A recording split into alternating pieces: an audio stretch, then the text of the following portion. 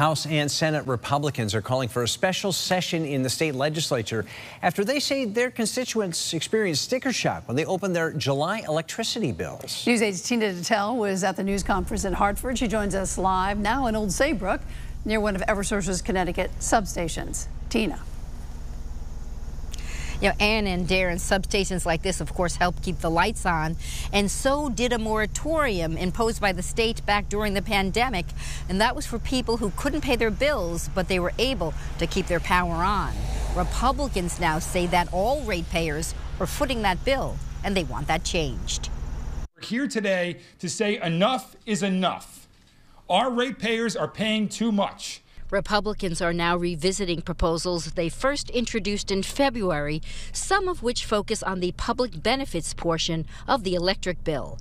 Most of the public benefits, about 77%, support the agreement to buy power from the Millstone nuclear power plant. But the rest pays for the moratorium, which allowed people who couldn't pay their electric bill during the pandemic to keep their power on. We should be looking at how we offset this $200 million of public benefit charges with general fund money. Republicans want to use COVID relief or ARPA money as well as surplus money to pay off that debt and give immediate relief to ratepayers. They also want the public benefits moved off of the electricity bill and into the state general fund. We're moving it on to the state budget, in which it's prioritized with everything else. There's full transparency. By the way, when legislators say paid for by the general fund, that's language for mean paid for by the taxpayers. Republicans also want to put a cap on what the state pays for government-directed electricity contracts and have a clean energy strategy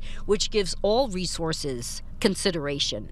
Secure our natural gas supply in the winter to reduce costs and ensure reliability. They also want changes made to PURA, the regulatory commission which oversees the state's utility companies. We are supposed to have 5 members on that commission.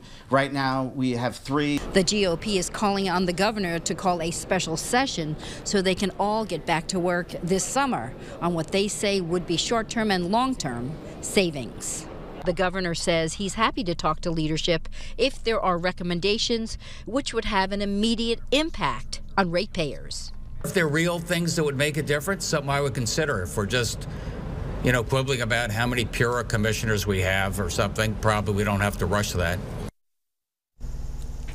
Now, I did reach out to Eversource, and I was told that they did not have a comment right now on what they really say seems more like a legislative or PURA issue. We're live in Old Saybrook. Tina Detel, News 8.